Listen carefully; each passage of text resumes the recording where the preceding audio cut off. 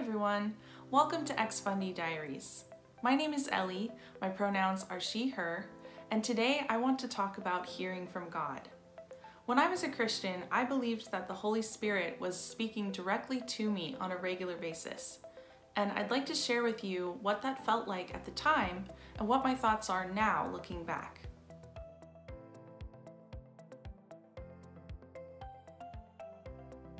There are many different ways to be a Christian, even within the fundamentalist world. One of the only things that unites fundies is their insistence that they each have the exact right truth. My family was always charismatic adjacent, meaning that we never actually attended a very charismatic church, but we had a lot of the same beliefs. So for instance, we believed very strongly in spiritual warfare, and that signs and wonders are for the current day, that God could heal sickness and disease, that my dad had the gift of prophecy and could speak in tongues, and that the power and presence of the Holy Spirit in a believer's life showed that they were truly on fire for the Lord. Christians who didn't believe in communing with the Holy Spirit were considered spiritually dead or dry bones. Very judgy, I know, but we were fundies, and being judgmental was unfortunately a big part of our lifestyle. There are two ways that we believed that the Holy Spirit spoke to us. The first is through the written word, the Bible, and the Greek word for that is logos. And the second was through the spoken word of God, when the Holy Spirit would speak directly to an individual's heart about their own life. And the Greek word for that was rhema. These are beliefs that I was indoctrinated into from birth, but the older that I got, the more and more I believed these things truly for myself. When I was a young teenager, I believed that Jesus spoke to me through Scripture. I was taught that the Bible was God's love letter to His children, so I would read it every day, and when a verse or a phrase jumped out at me on the page and my heart would beat a little faster, I believed that that was the Holy Spirit illuminating a part of Scripture and applying it directly to my life. These moments were so exciting that I wanted to document them. So in the margins of my Bible, next to whatever verse or passage I felt like the Holy Spirit was illuminating, I would write the date and a little note about what I felt like He was saying to me. When I was 16, I was allowed to start reading Francine Rivers' books. Francine Rivers is a Christian romance author, and this is her most popular book, Redeeming Love. And this book and all of her books are actually extremely fucked up and damaging. But one of the things that I was most drawn to in her writing is how the characters would have an ongoing conversation with Jesus in their spirits. In the book's formatting, God's words were bold and italicized, and He would always call the characters beloved, which at the time I thought was really beautiful. The way these characters spoke to God and heard from Him instantly felt so natural and effortless, and I wanted it so badly. So I decided to try it, and it seemed to work. I prayed, I listened, and I was able to get a response in my head that I believed was the voice of Jesus. It wasn't exactly an audible voice, but it was very clear in my mind. It had words that I could see in my brain and just the faintest echo of sound. I felt like I was finally able to understand what the still small voice from 1 Kings sounded like. Sometimes I would feel like I could hear from God every day, and I would feel His presence, which was like a joy bubbling up inside me and a peace washing over me.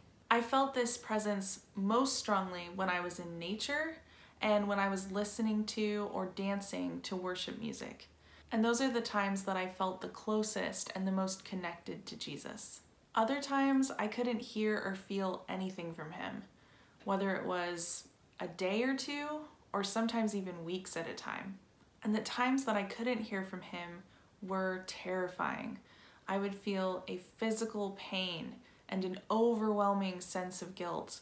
I thought there must be some hidden sin in my life, or I just wasn't trying hard enough. So hearing God's voice became almost like an obsession to me, because it felt like confirmation that me and God were okay, that I was fully devoted to Him, that I was walking with Him, and that He was pleased with me.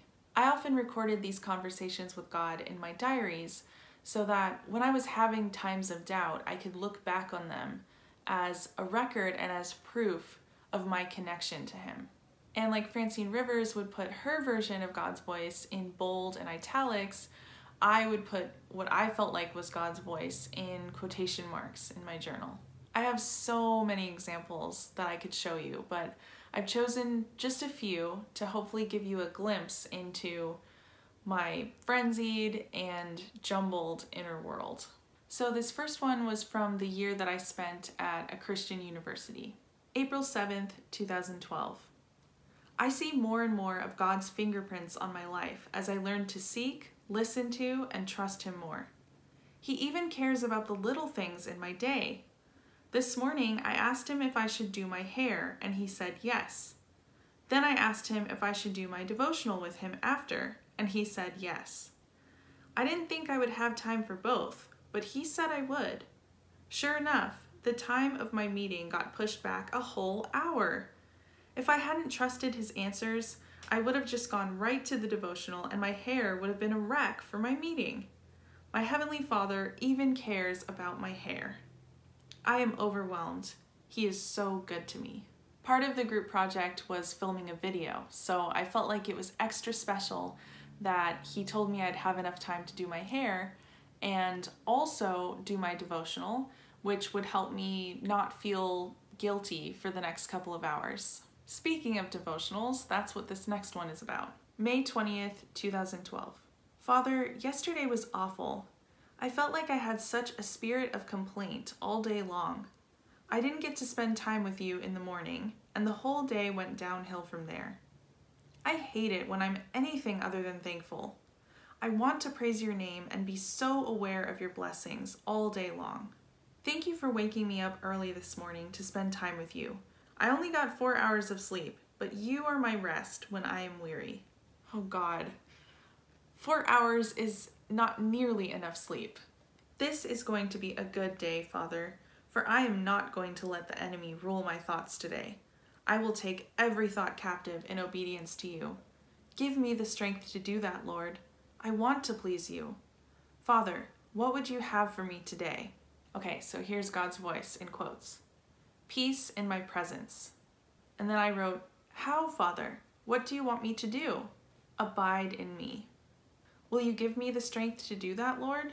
Yes, trust me. I will, Father. I will trust in you to help me to abide in you, and I will have peace in your presence today. Reading this in this moment kind of makes me feel really anxious because I remember what it was like to try to figure out what the hell God was actually saying and what it all meant.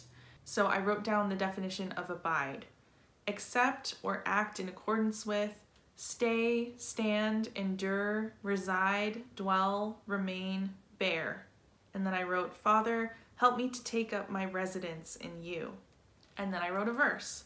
Remain in me as I also remain in you. No branch can bear fruit by itself. Blah, blah, blah. I'm not going to read the rest of it.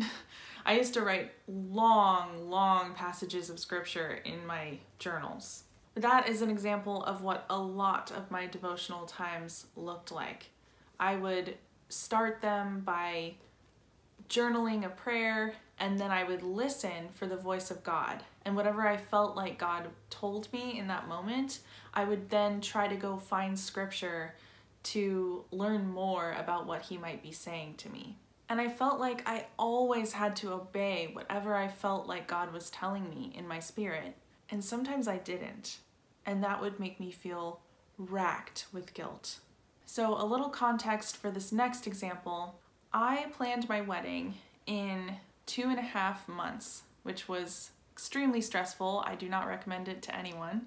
This entry is 10 days before my wedding date, and I was on vacation with my family in Canada. And I did not want to go on this trip at all, but I felt like God had told me that I needed to do it to give a gift to my dad. There's a verse, I can't remember exactly what it is, something like giving a gift soothes anger. And I felt like God gave me that verse in the middle of a worship service, that I needed to go on this vacation to soothe my dad's anger that I was getting married and just that he was pretty angry with me in general.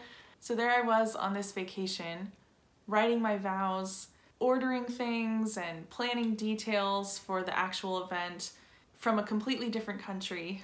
And instead of my dad being grateful that I came on this vacation for him, he and my mom pressured me to extend our stay. And by that point, I was totally fed up. August 15th, 2012. We missed our flight last night. It was my fault, actually. Yesterday morning, Mom and Dad begged me to stay one more day on vacation. I didn't want to, I didn't think I could, and I felt so pressured by them. But I prayed about it and asked God if He wanted me to stay. When He said yes, I was shocked. "What?" my heart cried. "Why?" "Trust me, my child," was His answer. I brushed him off. He couldn't possibly mean that, I thought. I must have heard wrong. Craftily, I convinced myself that it wasn't His voice. What a disobedient fool I was. He wasn't trying to make me do something I didn't want to do. He was trying to protect me and my family from a night of travel misery. As soon as I realized what I had done, grief and regret flooded over me. I asked Him if I should confess to Mom and Dad, and He said no. His forgiveness is enough. So I obeyed this time. As painful a lesson as it was for me to learn, it was such an important one. I know God allowed me to make the wrong decision to show me the consequences of going my own way. Freedom comes in the center of God's will, and obedience to Him brings life and peace and blessings. This was my life, and it was exhausting, but I believed that it was the only right way to live. So what do I think about this now? You may be wondering, do I really believe that a supernatural being was speaking to me? And the short answer is no, I don't believe in God anymore. At the same time, I think that it was real and true to me at the time. But honestly, looking back now, I care less about whether that was a real voice or not, and more about my relationship to that voice, and how it gave me an extremely warped view of love and of my worth as a human being.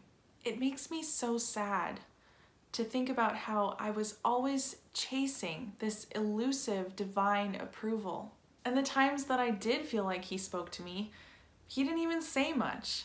It was mostly just trite religious phrases that I was already hearing in the Bible, in the worship songs that I listened to, and in the things that all the Christians around me were already saying.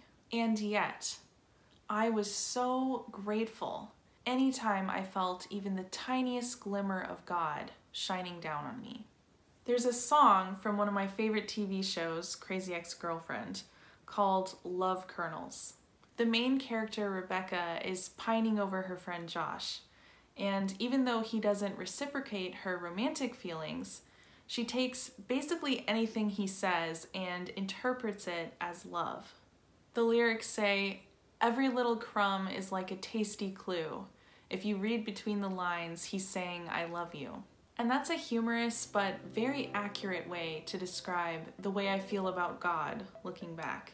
My personal relationship with Jesus was like a puzzle I was always trying to fit together, and like a code I was trying to decipher. It was me making something out of nothing because I was so desperate for the love and acceptance of God. Thank you for listening to my experiences. I hope that this was helpful or validating for someone. Thank you so much for watching, and I will see you in the next video.